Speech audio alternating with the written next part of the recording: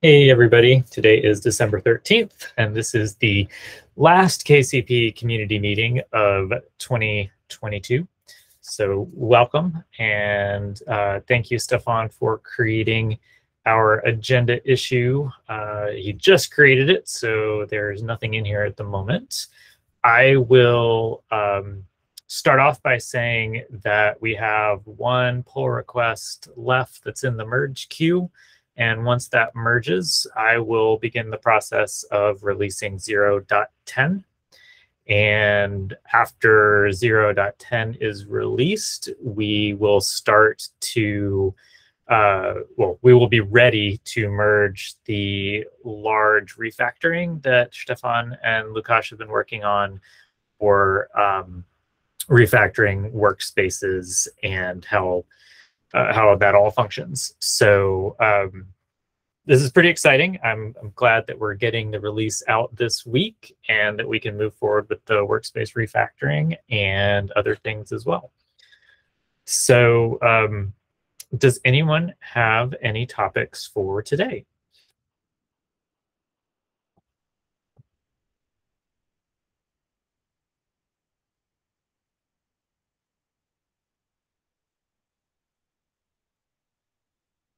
All right, well, while you're thinking, I will bring up one thing, which is around flakes.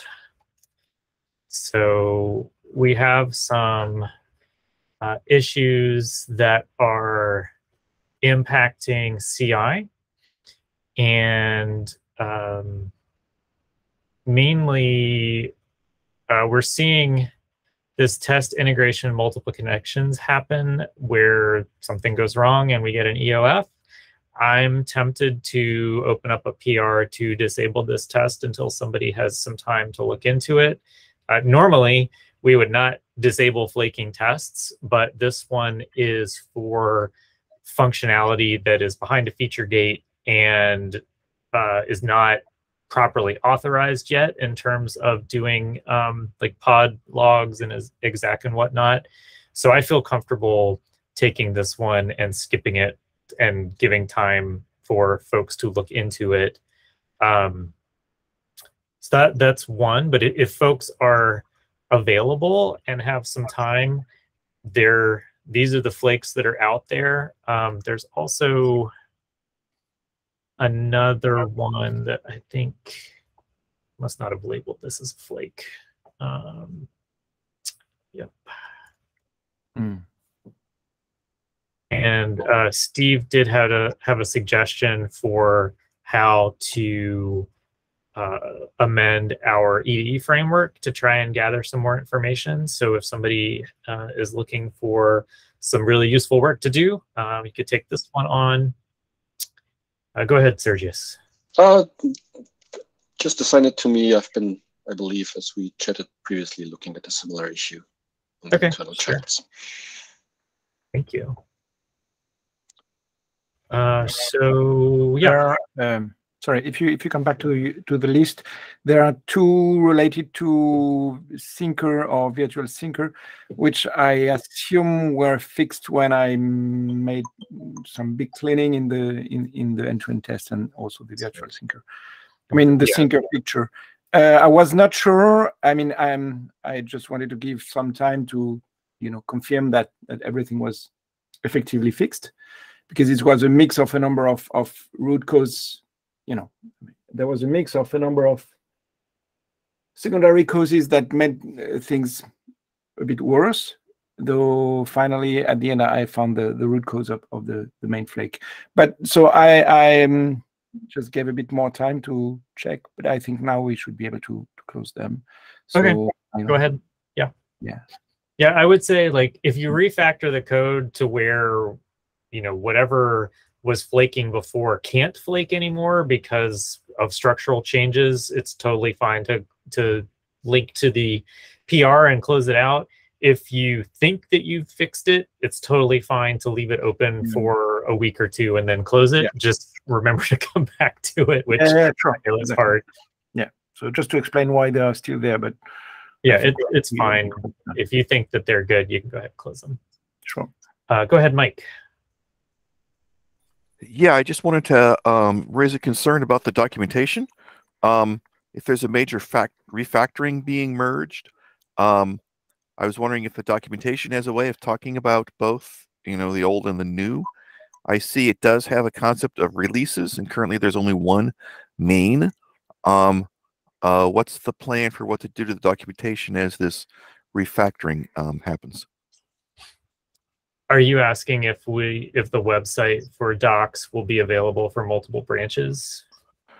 Right, like for Kubernetes, right? It's factored by release. I mean, Yeah. organized by release. We support that, right, Stefan? I'm not sure it was done at the end. I think we're near to being able, but I'm not sure. I mean, I'm looking at it right now, right? If you go to kcp.io and follow the link at the top to documentation, you see there is a pull down for releases, but there's only one choice, which is main. It's not like there's 0.9 and 0.10 and 0.8. Okay, so we can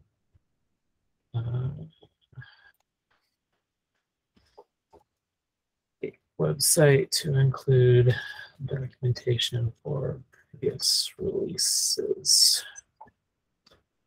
I will fill this in. I won't make you all watch me do it, but I will file it. All right, thank you.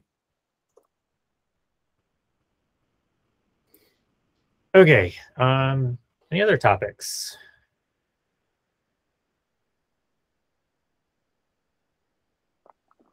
All right, I'm going to go with no. So we do have just a few that are not triaged yet.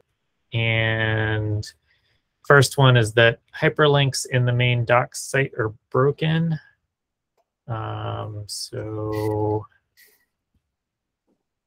let's see. Yep, I would say they're definitely broken. I have a feeling I know what the issue is here, but we should fix this. I will take this one.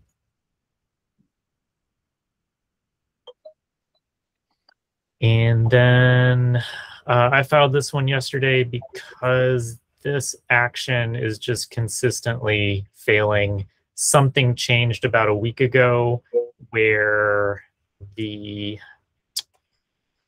file system in here ends up being read-only, and it has some trouble installing, I don't know, Docker or something. So I did assign this to the contributor who initially added this. But for right now, I've disabled this workflow so that on new pull requests, you won't see this failing anymore. It was not a release blocker before, and I think it's not great to see something that's in permafail on all your PRs. So if folks want to look at that, that'd be awesome. And I don't know, Andy or Mike, if you have any communication with the folks that did the PPC 64 CI there, but if you could let them know, if you do, that it's having some issues, that'd be awesome. There's an owner file. There might be more people if you want to text them. Like in the .github, I think. Oops. All right, thanks, Stefan.